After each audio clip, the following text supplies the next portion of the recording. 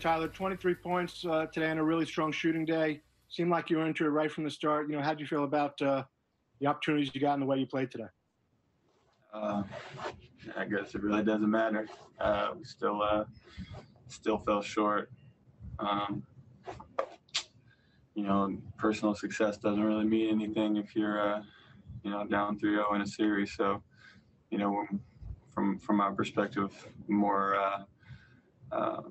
looking to get back with the guys and look at some film tomorrow and see what we can do to steal one on Sunday. Greg? Tyler, obviously Jarrett credited with 0 field goal attempts, even though he got fouled a couple times trying to shoot. What did Toronto do that made it so difficult to sustain any offense at the rim? I mean, they pack the paint. They force you to kick it out to guys. They usually are bringing 3-4 guys into the paint.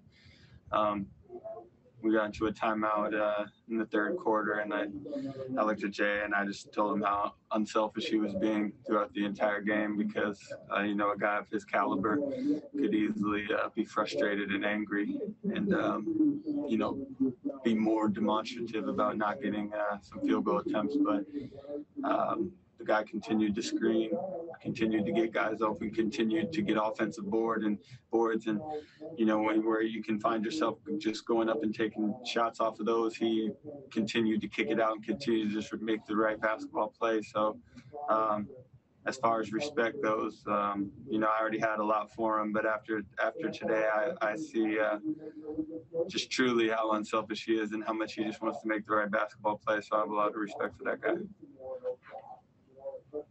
Christian? Hey, Tyler, aside from making more threes, right, you guys shot 16 to 51. Were there any other areas, I guess, you think that you guys could have changed that maybe might have shortened the gap? Or is it just a sense that, that's a really good team on the other side of the floor and they're the defending champs and they did what they did? Made shots too.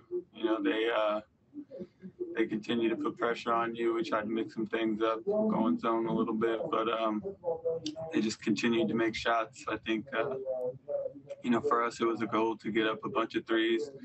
I think we got a lot of clean looks and from guys who have proven they can knock down shots. And, sometimes they don't fall at the rate that you would like them to maybe keep the defense a little bit more honest. But, I don't think it had anything to do with effort today. Today we played hard and some shots didn't fall. And then, again, I think same narrative as it's been in the 2 games before this one.